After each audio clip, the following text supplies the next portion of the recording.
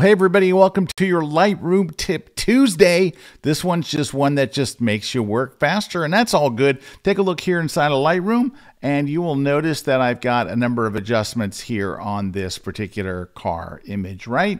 Now, if you want to reset any one of these sliders to 0, all you do is go right to the nub and you just double click on it. You can also double click on its name and it will reset it, right? It'll just double click on the name, double click on the nub, either one of those will reset it. But like, let's go down here to the present section, right? The presents, that's what it's called, presents. And if you wanted to reset this whole one and start from scratch, instead of clicking on these or the nubs, just click on the word presents. And it zeroes all of those sliders out. Same thing with tone or white balance. You just double click and it resets them really quick. And that, folks, is your Lightroom Tip Tuesday.